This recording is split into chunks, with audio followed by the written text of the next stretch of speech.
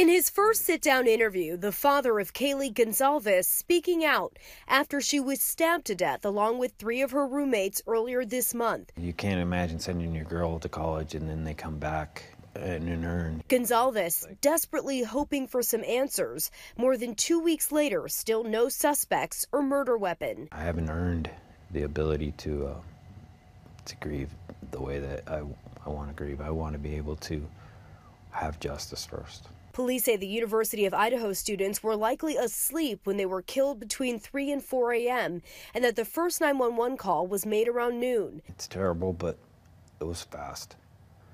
And nobody suffered and nobody felt like that kind of pain. 2 other roommates in the off-campus apartment survived on the ground floor, according to police, waking up several hours later, calling friends over when their roommates were unresponsive. This crime appears to be very focused, and the person had a comfort level in the house. So what do you have to do if there's not an immediate connection? You have to go to sort of a wider circle. With the killer still on the loose, some students feeling on edge. It is disconcerting that there is somebody out there who's done such a horrible thing and they haven't been caught.